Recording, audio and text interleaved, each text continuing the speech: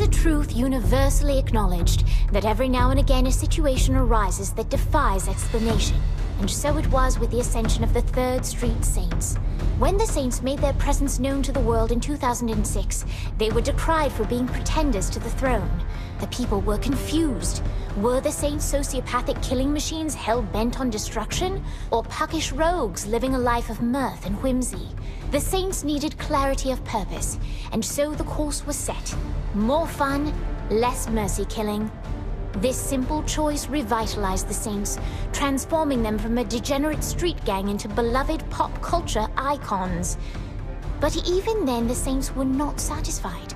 For it's one thing to be revered as a hero, it is another to be a hero. And that, my friends, is where our journey begins.